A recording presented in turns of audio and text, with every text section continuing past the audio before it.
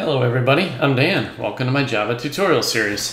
Throughout my tutorials I will teach you Java using just Notepad and the command prompt. The order in which my tutorials are organized on both my website at javacjava.com and my YouTube playlist is designed to maximize learning by building on concepts from prior tutorials. This is part one of my creating a thread tutorial here. I'm going to go ahead and open up my website, javacjava.com, select begin, scroll all the way down to creating a thread one. Now, in my introduction to multithreading tutorial, I briefly discussed that the thread class and the runnable interface are at the top of the multithreading hierarchy. Now, I highly recommend watching that tutorial first. Now, for simplistic sake, there are basically two different ways to create another thread. Either extend the thread class or implement the runnable interface. In this tutorial, I will demonstrate how to create a new thread by implementing the runnable interface in a class that calculates if a number is prime. Now, how do we determine if a number is prime? A number is prime if it can only be divided by itself and 1. If it can be divided by any other numbers, then the number is not prime, it is composite. There are many optimizations that can be performed when calculating if a number is prime, but the one that I will employ is the fact that a prime number cannot be even. I'm going to write a terribly inefficient method, on purpose of course, that will basically divide the number by every odd number greater than or equal to 3. By doing so, we should chew up some time on a new thread. Now, the runnable interface has a single abstract method named run with a void return type. So when we implement the runnable interface into a new custom class, we must override the run method. The run method is where we will put any statements or invoke any methods that will actually do something on the new thread. Now, to make this all work, we'll need to create a new object out of our class that implements runnable. Then, in order to actually start a new thread executing, we'll need to create a new thread object and invoke the constructor that takes a runnable as a parameter. Once we have our new thread, we can invoke the start method, which will in turn invoke the overridden run method from our custom class. You should be confused at this point. That is normal. Now hang with me, and by the end of this tutorial, it should all make sense. All right, let's go ahead and come down here and highlight all this source code. Control-C to copy, or right-click and select copy. I'm going to move my browser off screen. I've got a shortcut to the command prompt on my desktop, but if you don't, you can create one really fast by right-clicking, selecting New, Shortcut, CMD next, and Finish. All right, let's go ahead and open that up here. Type in Java-C, which is a Java compiler command. You should see all this stuff scroll by. If you receive an error message, watch my tutorial on installing the Java Development Kit. I want to make sure you get that installed and configured properly before continuing. CLS to clear the screen, CD space backslash, CD is short for change directory, backslash tells it to go to the root. I'm going to make a directory called Java with the MD command, and I already have that folder, but if you don't, I'll go ahead and create it for you.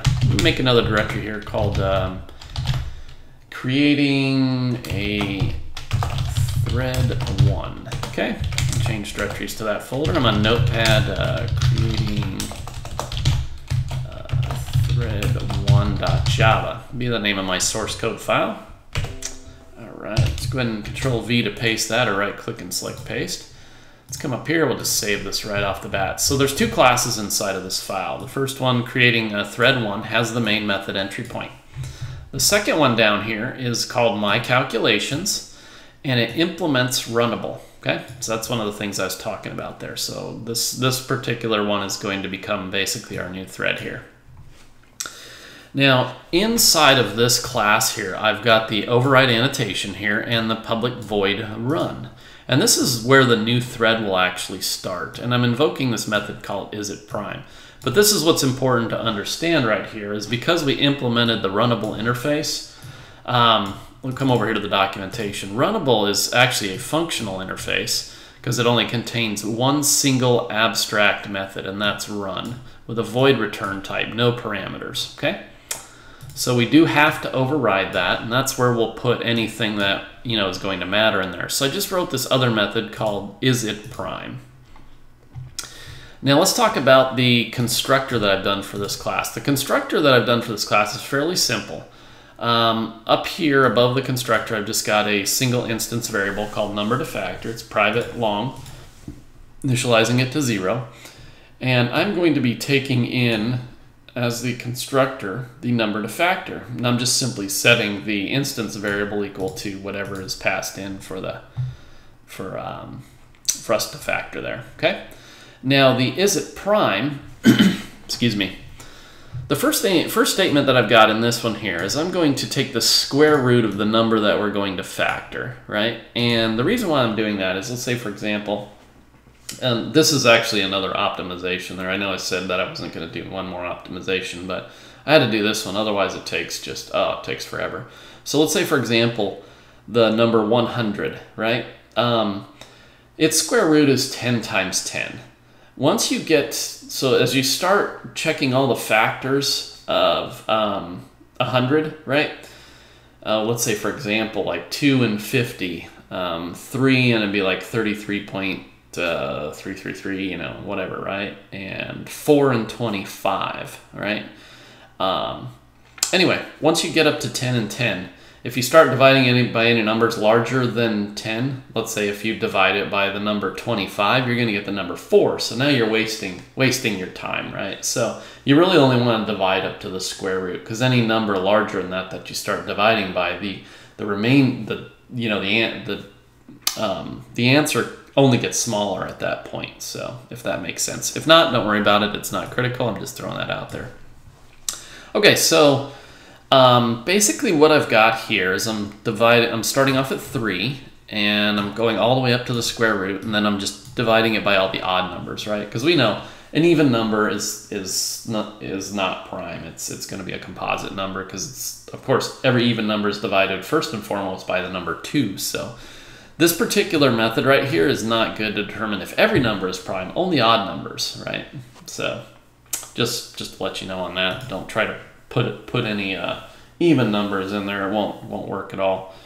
Who knows what the results will be. But anyway, for odd numbers, this is 100% accurate there. So the first thing I'm going to do is number factor, and I'm going to use the modulus operator, which is basically the division operator, and it returns the remainder, right? So let's say, for example, if we were to do like 100 and then mod 3 starting off there, that would basically be divisible by 33. 3 times 33 is 99, and that would, our remainder, or modulus, would be 1, right?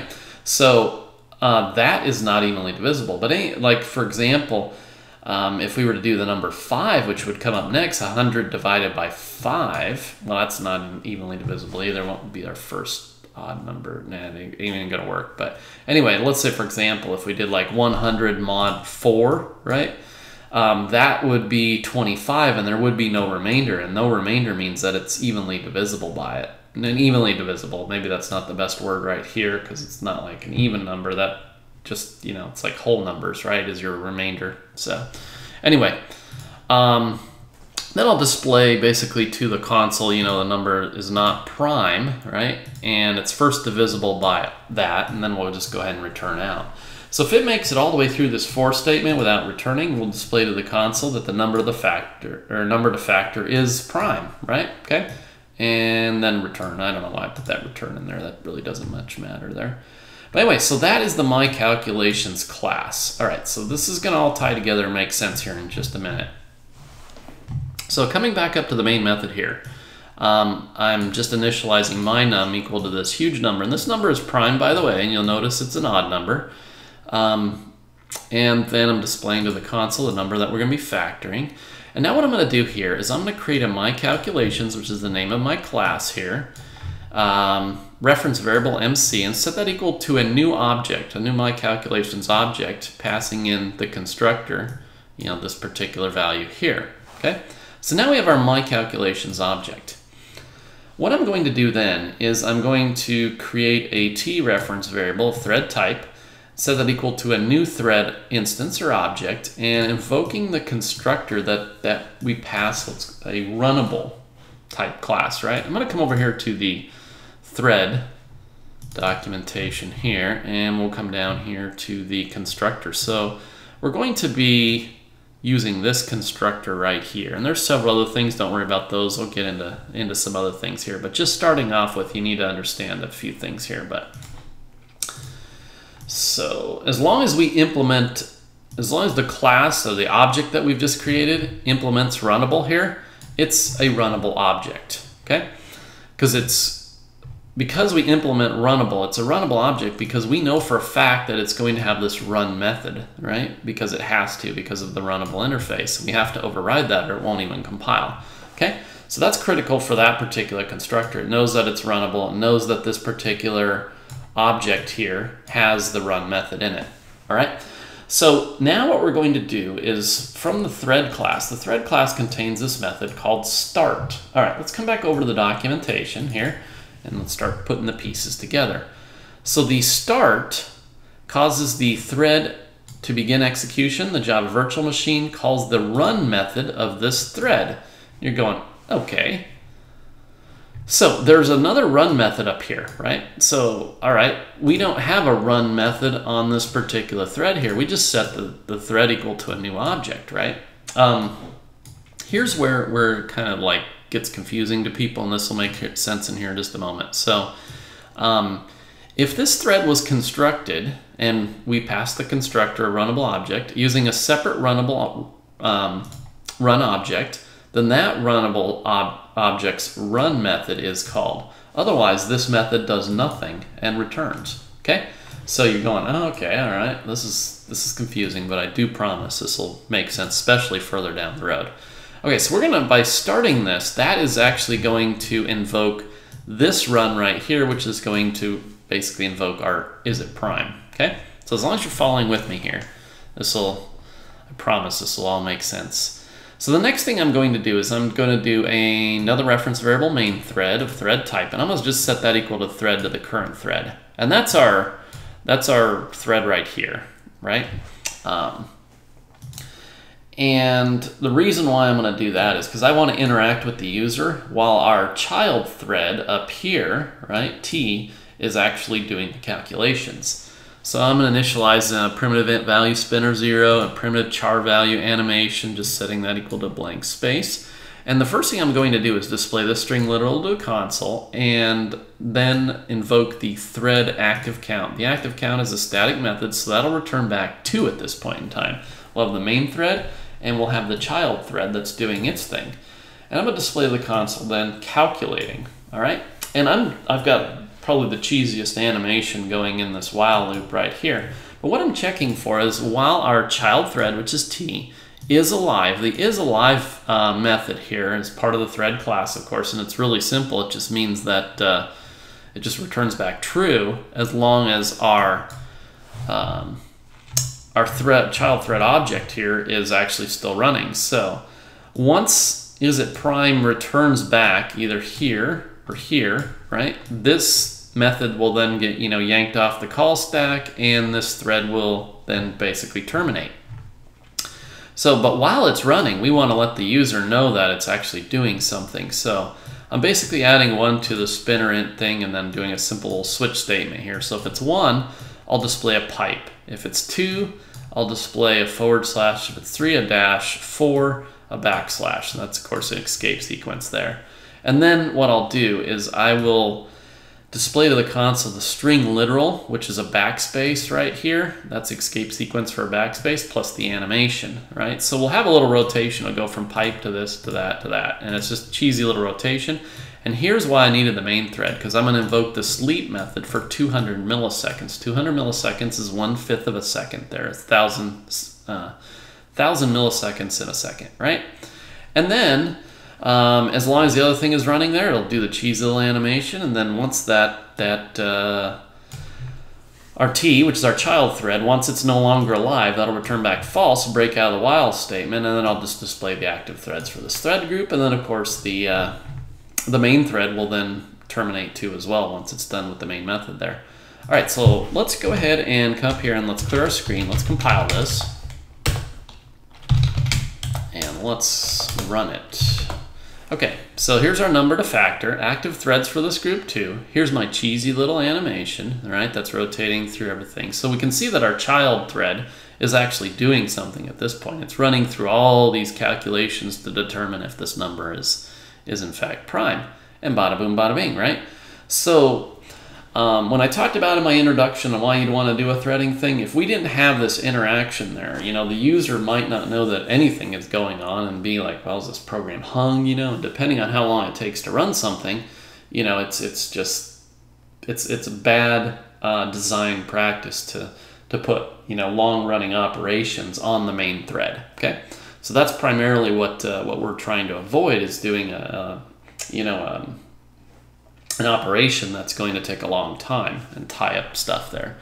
Okay, so it is prime, and then you can see active threads for this group 1. So our other thread kind of went away at that point in time right there. So that's how this works. Let's come up here and just toy around, and let's do some other numbers. And we always want to do smaller numbers than this number because it's pretty close to the maximum value for a long. So let's just change this to like 81. Let's save this. Let's try that number here. Okay, so you can see that one went really fast. First divisible by 773. How about we change this to like 79? Let's see if we can find another one that's similar to that first one there. Oh, that's first divisible by 3. That one went really fast. Let's just go down these odd numbers. Could probably just do a loop and start going through those if we wanted to, but oh yeah, so that one got up to 584,911 there, so not prime. But anyway, you guys get the point there. Change this back up to 83, which is our prime number, which is, so, you know, I mean, you get an idea on how long it takes to calculate when you actually find one that, you know, basically is prime there. So anyway, I'm going to go ahead and get rid of that, and I'll just get this off screen here. We don't care. It'll do its little whatever it's doing there, running through all those calculations. And I'm just going to leave you guys with some final thoughts on this one here. So hopefully everything somewhat makes sense after watching this tutorial. You know, if not, I always say, you know, try waiting a day, then watching the introduction to the introduction tutorial to the multi-threading tutorial, and then this one again. You know, sometimes when you're learning a new concept, they just take a while to soak in. But anyway, that concludes this tutorial. Thanks for watching.